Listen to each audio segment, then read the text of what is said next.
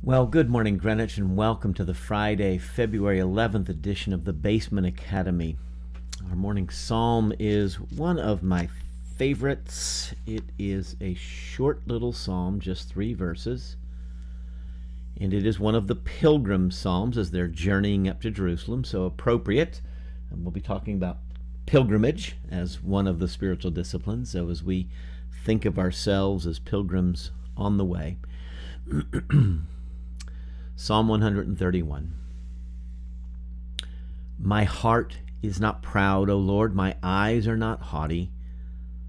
I do not concern myself with great matters or things too wonderful for me. But I have stilled and quieted my soul. Like a weaned child with its mother, like a weaned child is my soul within me. O Israel, put your hope in the Lord, both now and forevermore. Sweet picture, not concerning ourselves with, we can't figure everything out, Lord. But we are going to be at rest with you like a child sitting in his parents, kind of with mother, stilling and quieting our souls. Do we have that capacity, or do you have that ability? Have you cultivated that in the midst of all of the stuff that goes on in our world, in your little world, kind of the circle where you live, and your heart gets overwhelmed? Have you learned how to, I have stilled and quieted my soul. I will rest in you, O Lord, when I don't understand all these things that are far beyond me. I will be at peace and rest with you. That just doesn't happen. We have to work at that. And that's what these spiritual disciplines are about. They're part of. And so, yesterday talking about the disciplines that Dallas Willard identifies in his book, The Spirit of the Disciplines. The disciplines of abstinence, helping us to uproot the sins of commission, the things that we're doing that we need to stop doing. And then the disciplines of engagement that help us to uproot the sins of omission, things that we need to start doing that we may not be doing. The notion of the abstinence creating space for engagement. And so I think there's some nice symmetries that are at work there. But there's something about the disciplines that help us to still and quiet our souls. It's usually our emotions, right? It's our emotions get the best of us. Our feelings overwhelm us, be it anger, frustration, anxiety, disappointment, discouragement, just that the host of, if you think of our emotions like a painter's palette, you've got the primaries, the blues, the reds, the yellows, and then everything that comes from those, right? And yet there's also darker shades that we paint with, right? And so usually we get overwhelmed by the darker emotions. That's usually what distresses us, when we can't keep them reined in. And so would that life was all, yellow, red, and blue. But life is not that. Certainly not life east of Eden. And so these disciplines help us. They shape us. They train us. They discipline us. They train. I mean, discipline is really correction. It's training. It's focusing the child. When we're disciplining the child, we're trying to help them understand and realize there's a larger world. It's not all about you. And so we train the child. We discipline the child. We teach them how to live in community, how to be in our family, how to do your work, how to be responsible, how to contribute, and then how to control your emotions. So these disciplines are I think are like that. There is a word that you can probably see at the heart of the word discipline, and it's the word disciple. Disciples of Jesus have been disciplined, are disciplined. It doesn't just mean a follower, but there's a real meaning to the word disciple. It's one who is taught, is one who is trained. We've talked in the past about being apprentices of Jesus. Discipleship is a word that, maybe doesn't have the same traction in our society, in our vocabulary. But an apprentice, one who learns the craft, learns the skill, learns the trade from the inside out. It takes time. There's growth.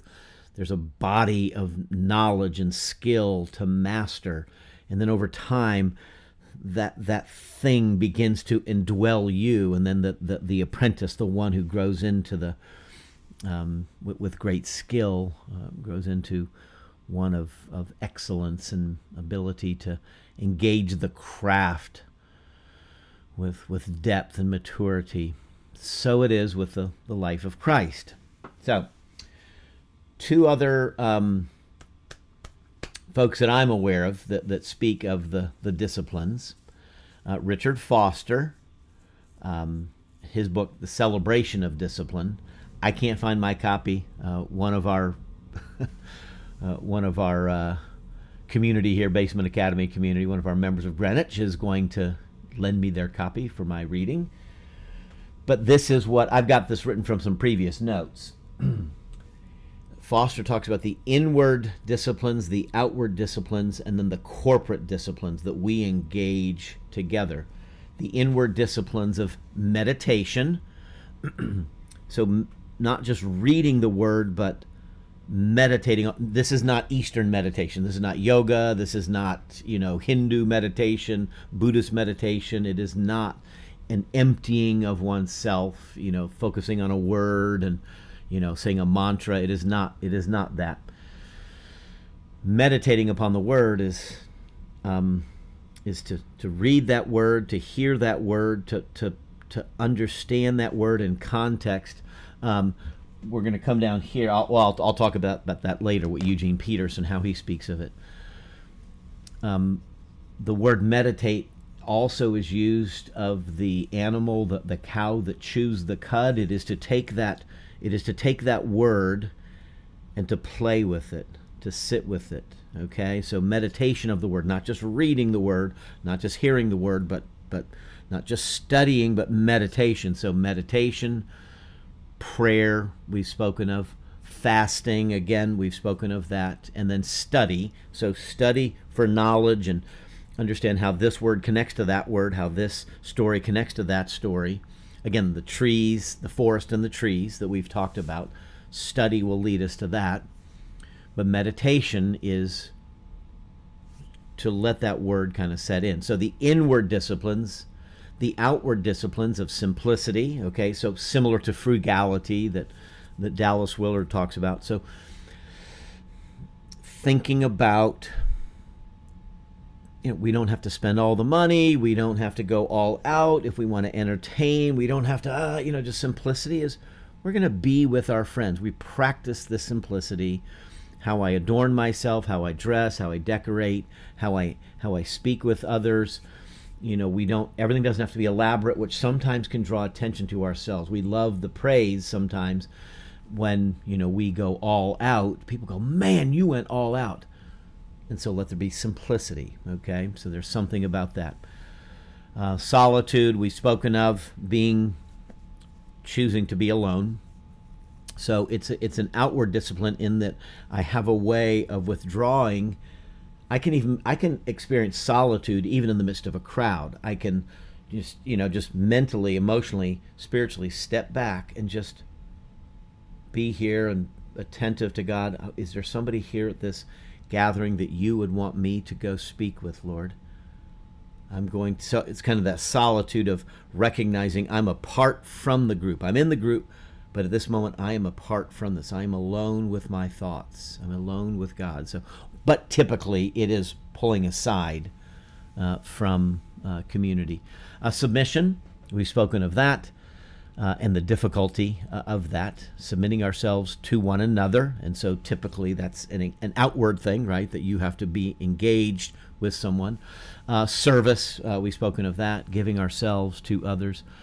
The corporate disciplines then that we do together: confession of our sins. We do this in worship. Worship itself, right? So the gathering. So Foster, like Dallas Willard, identifies worship as a discipline. That when you go to church, you're not just going to church, you're going to worship. You're going to be in the presence of God with the people of God.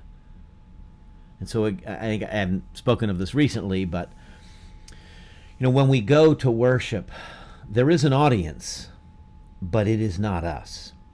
The tendency is to think that the minister, the choir, the bell choir, the person up there speaking or singing or whatever, that they're the performers and we, the congregation, are the audience.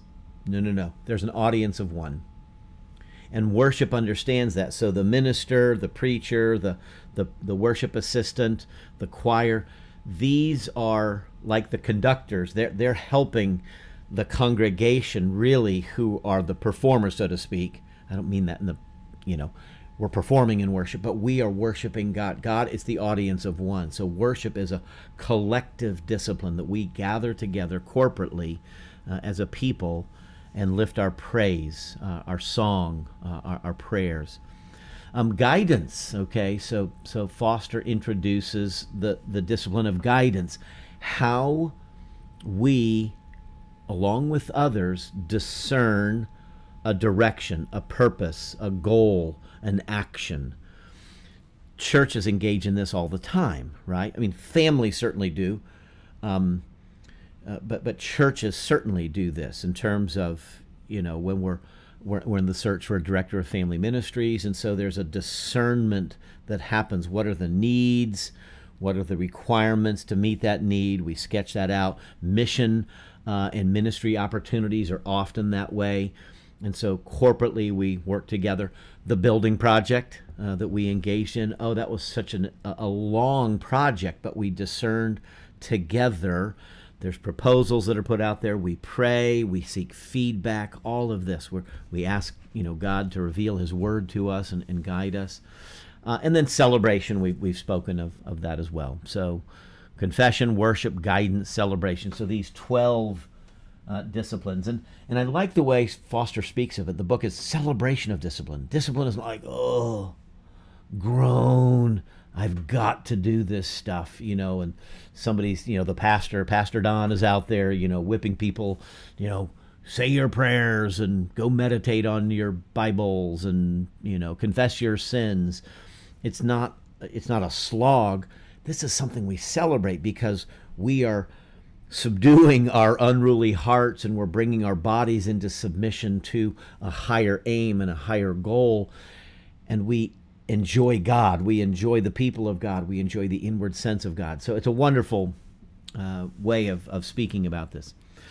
Eugene Peterson, who's recently deceased, last 3-4 years, he wrote a book, and this is one of the most significant books for me, and it explains why I'm here 21 years plus at Greenwich.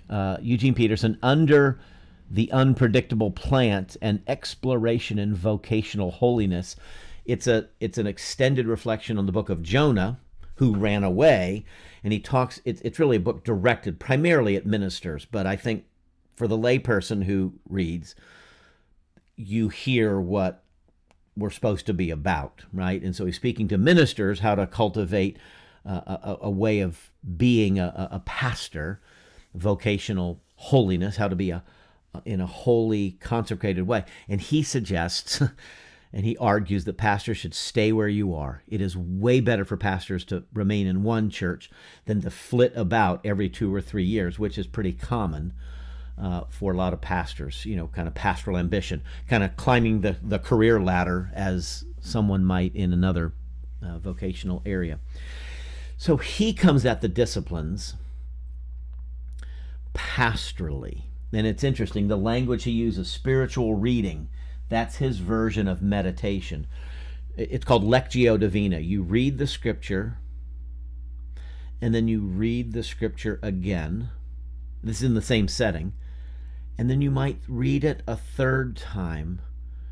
And as you're reading it, you're, Lord, what word are you saying to me through this? Not just reading the Bible, reading my 4 chapters to get through my 4 chapters, but I'm really listening for God to speak to me through this word. So spiritual reading. He then talks about spiritual direction, where we allow others to speak into our lives. A spiritual director. We sometimes use the word mentoring, but it's more than that. It's different than that. A spiritual director is one who is trying to help another individual listen and pay attention to God. And so they listen, and what are the circumstances? What are the events? What's going on in one's life? And the spiritual director asks these kinds of questions. I wonder what God is doing in the midst of this. Because it assumes God is involved always.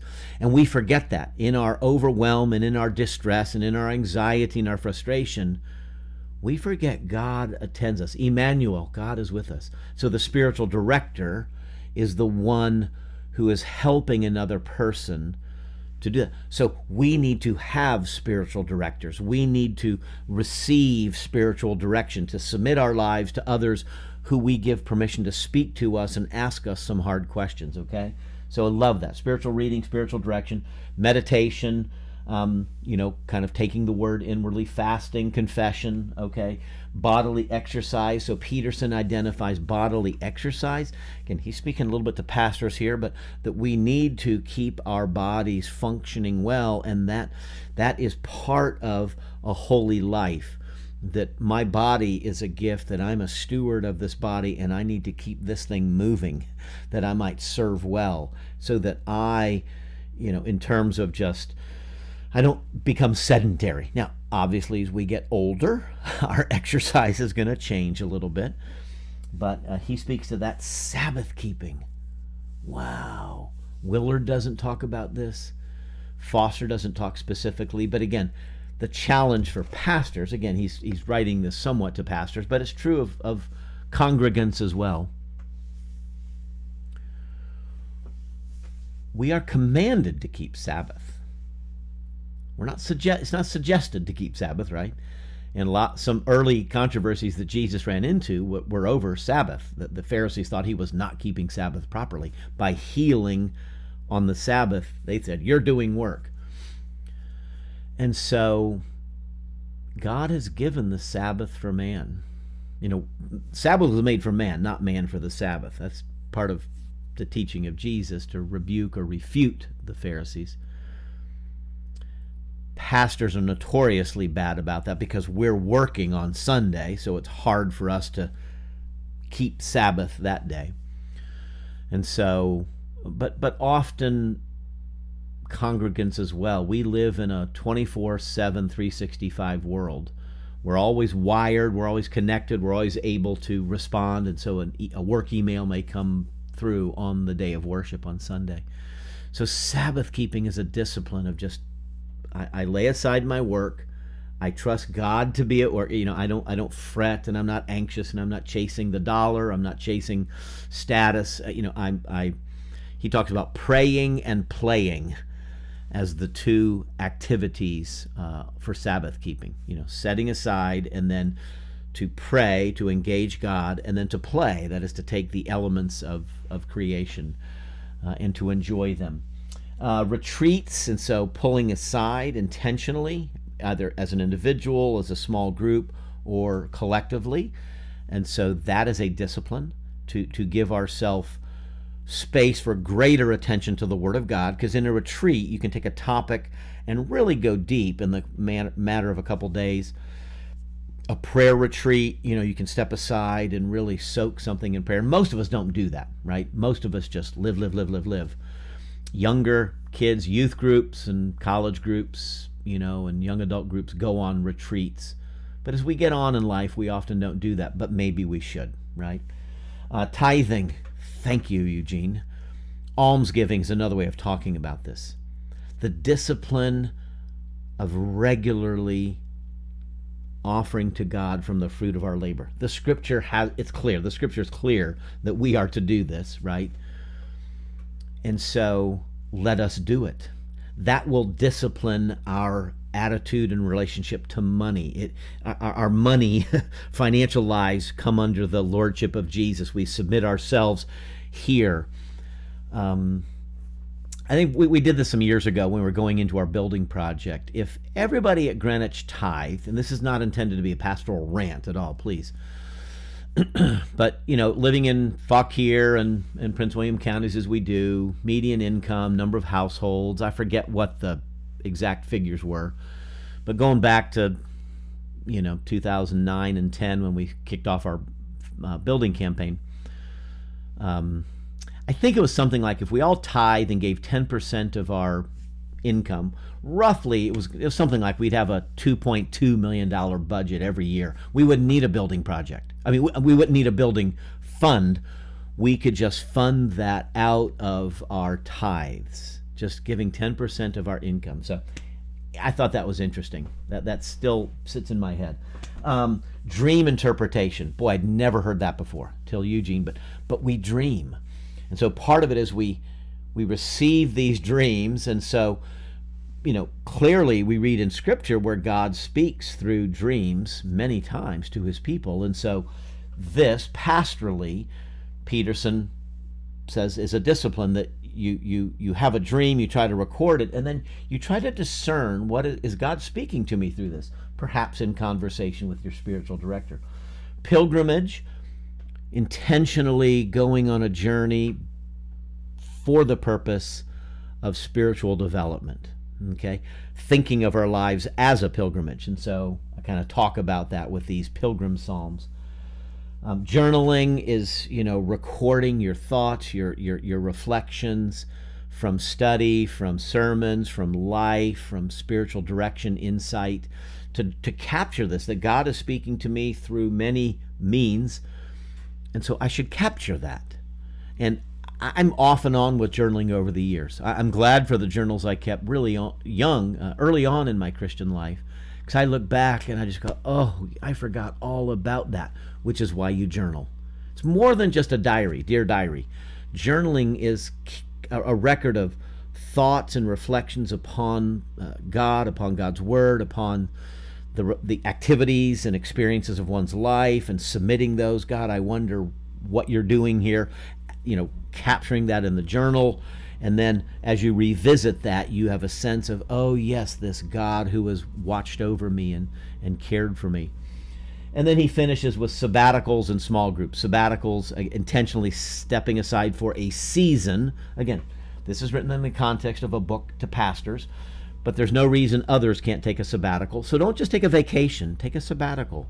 As you step aside, have a vacation with a purpose, right? So you're resting deeply, a deep rest from the work we do, and then being engaged in small group conversation and study, where you're known a little more deeply than just the Sunday morning how you doing with the pastor or the folks in the pews. So anyway, an interesting, another set of spiritual disciplines, again, that are to shape us into the image of Christ, to disciple us, to train us. Because you see that the Christian life and the gospel are not something simply to be believed. Absolutely believe the gospel. If you have never trusted Jesus Christ for your salvation, his death and resurrection, please do that today. And I don't know who's watching this at this moment.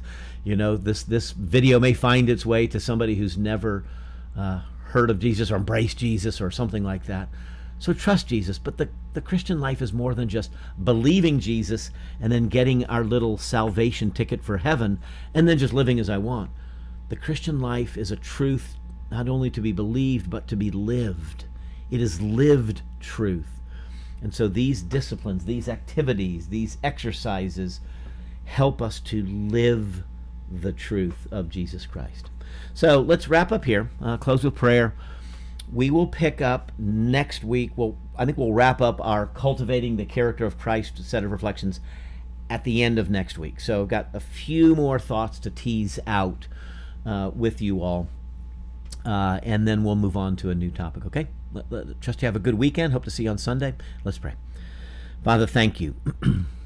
Oh, thank you for Richard Foster, for Eugene Peterson, and for their wise words. It seems so overwhelming to us to read the enormous number of activities and disciplines and exercises. But Lord, help us to take some small next step, that we might find ourselves as disciples on the way, that these activities, either by ourselves or with others, would help to shape and fashion us and subdue us, and to take our physical bodies and all that we are and direct them with greater focus and energy and attention towards you. And so watch over us this day and in coming days as we pray through Christ our Lord, who taught us to pray together, saying, Our Father who art in heaven, hallowed be thy name. Thy kingdom come, and thy will be done on earth as it is in heaven.